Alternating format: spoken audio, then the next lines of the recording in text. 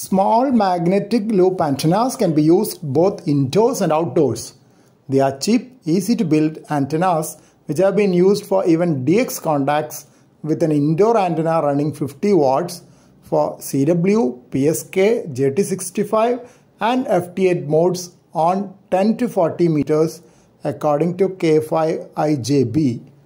Wide-spaced variable tuning capacitors which prevent arcing are needed when planning for higher power. You may be aware that the spacing in question is between rotor to stator elements and not between stator elements, and there are formulas for calculation of the minimum spacing required for a given voltage. Small loop antennas are small in comparison to the full wavelength of the transmitting frequency, but they are much larger than the small receive-only loop antennas which you may have seen supplied along with broadcast receiving sets. In its simplest form, a magnetic loop antenna is a loop of wire with an RF current flowing through it. RF magnetic field generated by the current gives electromagnetic radiation just like a dipole antenna. Analogous to the electrically shortened dipoles, the inductive reactance of the loop can be tuned out using a capacitor placed across the gap in the loop. The magnetic loop antennas has a reception null on the broad side. At least some of you would have noted this type of null in case of small AM broadcast receivers with ferrite rod antenna. When the end of the ferrite rod coil is pointed towards the radio station, the signal drops. This principle may be useful in finding the direction of transmission as well, maybe in a fox hunt. When the magnetic loop antenna is used indoors, the magnetic loop is placed at least 5 feet away with null side facing the operator. While a vertical dipole gives vertically polarized radiation all around, horizontal dipole gives horizontally polarized radiation. But it is difficult to implement a vertical dipole for lower bands like 80 meter, which will have to be more than 40 meter high.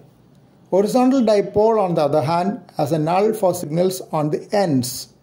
A magnetic loop antenna placed horizontally has no such null in the horizontal direction and gives a horizontally polarized radiation.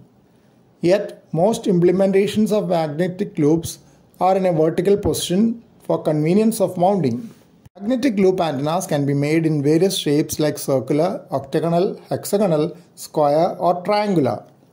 An online calculator for an octagonal small transmitting loop antenna using conductors in the form of pipes is available. When the circumference of the loop, diameter of the conductor, operating frequency and transmitting power are submitted, the values for antenna efficiency, bandwidth, tuning capacitance, capacitor voltage and a whole lot of other useful information are displayed. They also mention that for highest efficiency, the conductor length for a small transmitting loop antenna should be greater than 1/8 wavelength. The conductor length should be less than 1/4 wavelength for avoiding self-resonance.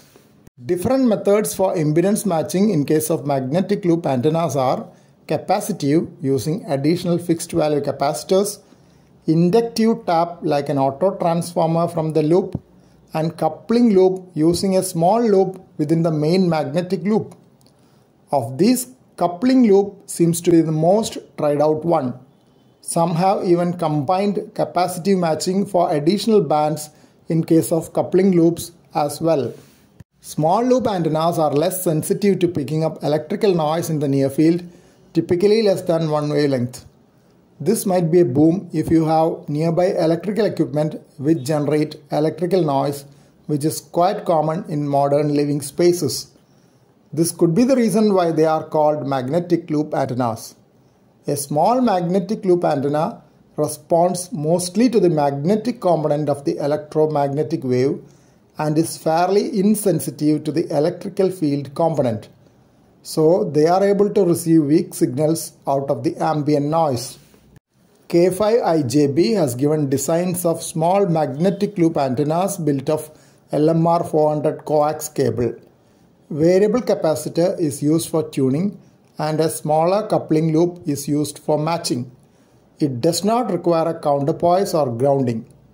Ferrite beads are inserted on the antenna end of the feeder line to prevent common mode current. A version for fixed operation uses a 9-foot circumference loop on a fixed stand, and a portable operation version uses an 8-foot circumference loop with a breakdown stand. Fixed operation version covers 10, 12, 15, 17, 20, 30 and 40 meters. Portable operation version with 30-inch diameter covers 10, 12, 15, 17, 20 meters.